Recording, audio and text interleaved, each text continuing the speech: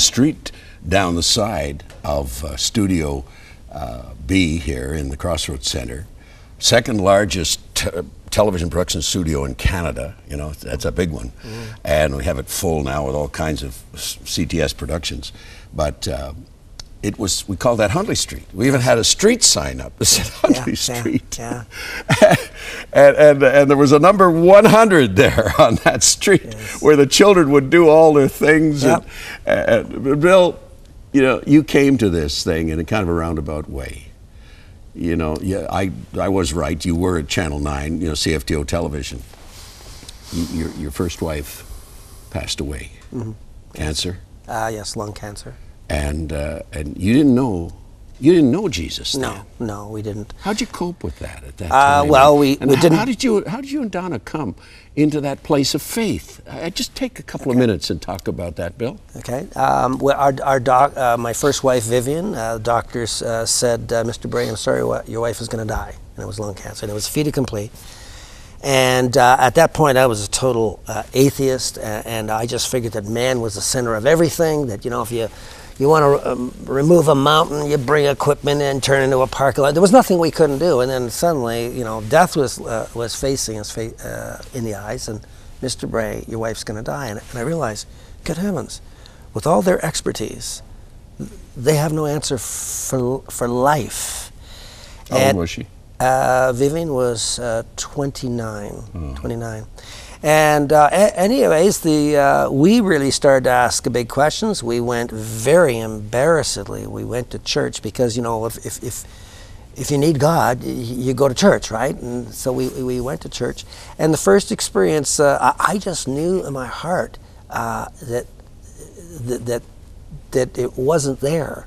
We literally ended up on the wrong side of the tracks in a little town in northern Ontario.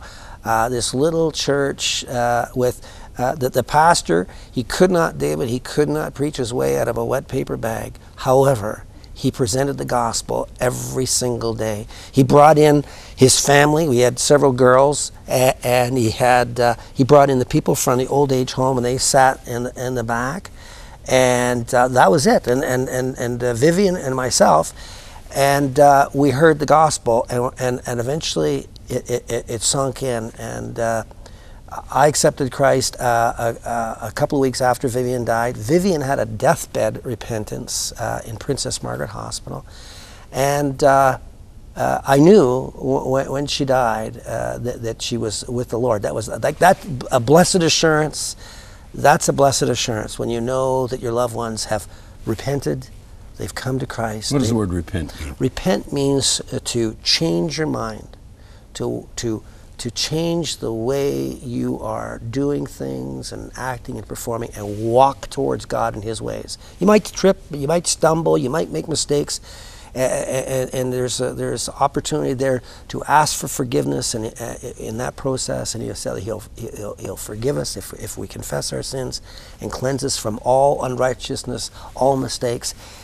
And repentance is an ongoing process, even in the life of a believer. But the initial repentance I talk about is basically, God, I know that I'm a sinner and I need your forgiveness, and I ask that you make Christ the Lord of my life.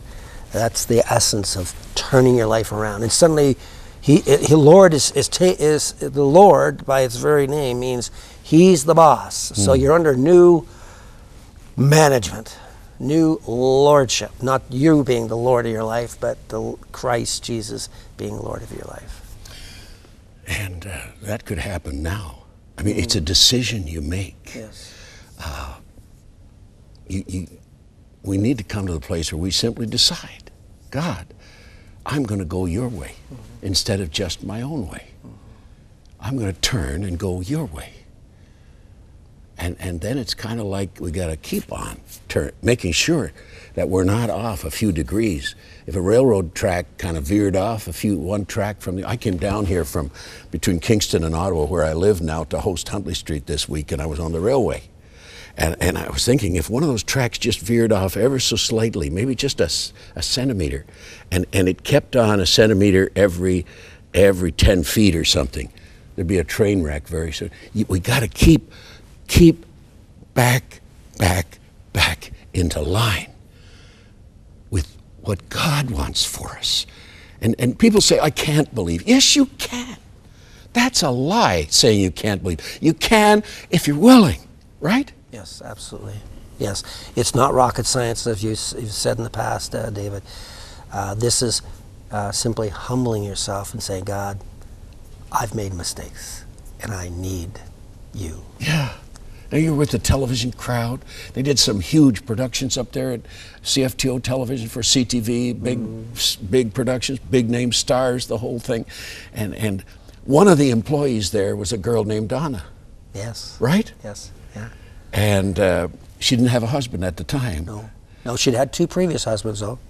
But she was the femme fatale that kind of got your attention when you were a widower. Yes. She had great compassion for me. My wife had died, and I had one prayer. I said, Lord, send me somebody. At that time, my son was about 1.5 years old, 1.5 years old.